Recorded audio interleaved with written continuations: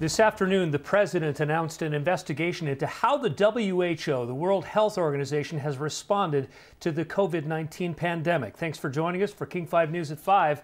I'm Mark Wright. And I'm Steve Bunin. Glad to be with you, Mark, once again. And until that investigation is complete, the WHO will not receive any funds from the United States. The WHO's attack on travel restrictions put political correctness above life-saving measures. The president claims that the WHO mishandled the situation and wasn't transparent about what was happening with the outbreak.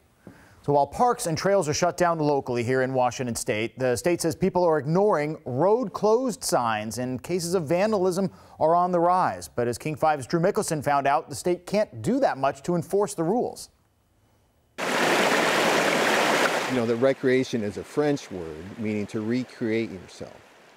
And so denying that opportunity for people to recreate themselves is tough. It is tough. In the 100,000-acre Capitol Forest, Phil Wolf can understand why folks would think this is the ultimate place for social distancing. Yeah, okay, you know, we're on the trail, we're a little ways apart perhaps, but then we all go to the top and what? We're all standing next to each other at the viewpoint. All state public lands, forests, parks, trails have been closed as part of the stay-home order, but they're still being used as shooting ranges and campsites.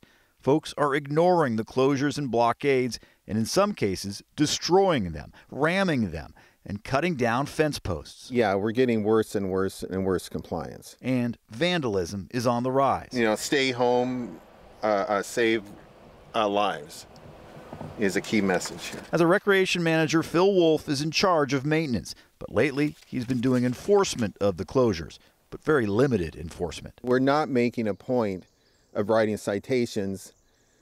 We're making the point of telling people to be safe or in a safe manner. Shouldn't we start writing some tickets, though? I mean, this is... You know, I mean, people need to do the right thing. Wolf doesn't carry a weapon, so he says reminding someone about the closure is a lot less confrontational than reprimanding someone. The state does say, though, that if they catch those vandals, those folks will be prosecuted. We have to sacrifice a few weeks to make sure that we stay healthy for the years of recreation that we can have, right? He's pleading with the public to be patient. He knows they're frustrated and want to get out here, but says the public lands will still be here when this is all over.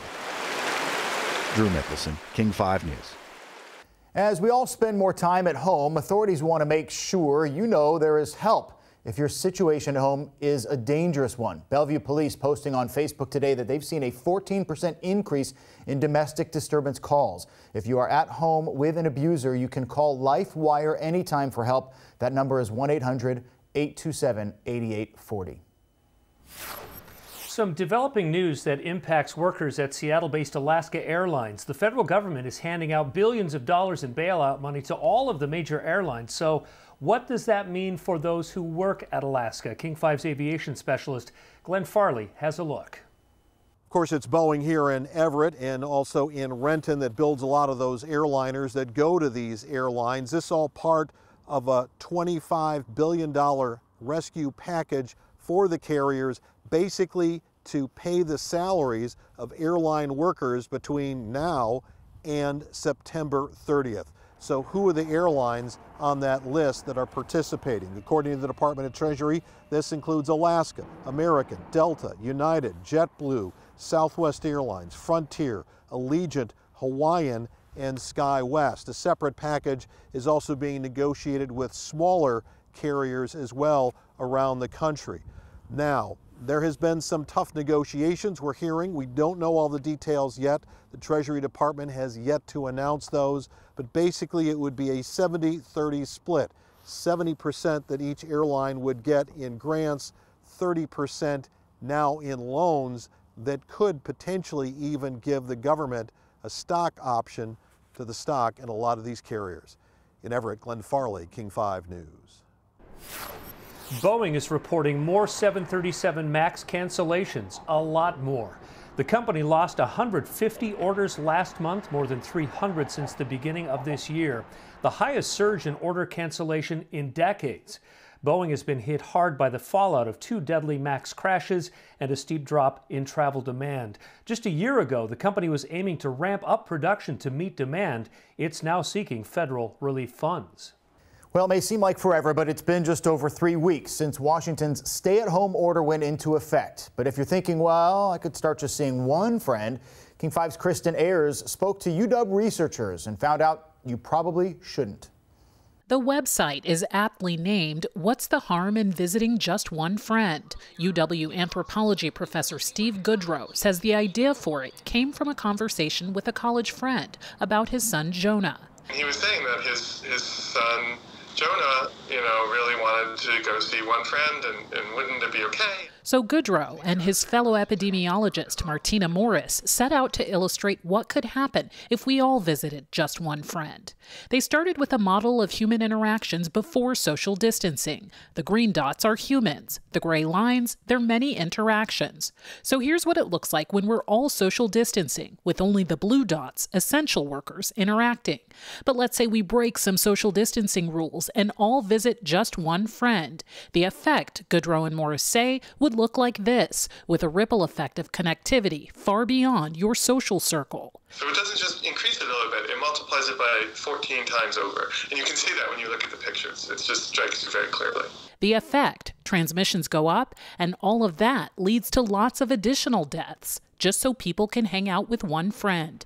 Goodrow and Morris say it shows how even ordinary interactions can trigger extraordinary viral spread. There's a threshold, basically, where all of a sudden almost everybody is connected. And it's this low-level linking that we're talking about, this just one friend. An important message at a time when people are getting increasingly antsy about staying indoors and may be tempted to relax social distancing. At this juncture, just not worth it. Not worth it, not yet. No. Their takeaway, stick with social distancing for now and do not have anyone who doesn't live with you inside your house, even if it's just one friend. Kristen Ayers, King 5 News. To find out more about the research and take a closer look at the numbers yourself, you can text the word friend to us at 206-448-4545. Mark? Since the beginning of the COVID-19 outbreak, getting medical protective gear to frontline workers has been a huge challenge. But a number of people and foundations have been quietly working to get those supplies to our state government, to hospitals, and to frontline responders. A foundation today called Guardians of the Angelus delivered 50,000 masks to UW-Medicine in Seattle, just part of a much larger effort. Medical workers were the first to find out just how unprepared we were for a viral pandemic. But we're slowly catching up, thanks in part to donations like the one today at UW-Medicine. Our medical center is just so grateful. Cindy Sayer is Chief Nursing Officer. That's her with Liam Lee. He's with the foundation that secured the masks. This donation just allows us to have enough supplies so that we're not scared and worried that we're going to run out. And it just makes sure that we can take safe care of patients and protect the safety of all of our staff at the same time. There's an interesting backstory to how these masks made their way from China to Seattle. Liam works for a Seattle investment firm. Its founder, Li Lu, started Guardians of the Angelus Foundation with $1.5 million of his own money. With the help of others, that fund is now $4.4 million and putting masks where they're needed most, for free. Gradually purchased over right now is 1.2 million masks, KN95s and surgical level 3. And we already actually distribute more than half of them to this hotspots like New York City, Boston, and Los Angeles, California, and now here in the Washington. Just extremely grateful. All of this made possible because of their connection to Chinese electric vehicle company BYD, which quickly built a production facility that's now turning out 15 million masks a day.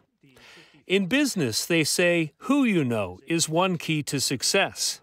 Turns out that's true when you're fighting a pandemic, too. The basic virtue of our human being, I guess, just to help each other. We are in this together. And the only way to get out is stay together. The Guardians of the Angelus Foundation also connected the state of Washington to sources in China so the state could purchase millions of masks for use here at home in the state of Washington. So Guardians of the Angelus Foundation connecting a lot of people for good in this trying time.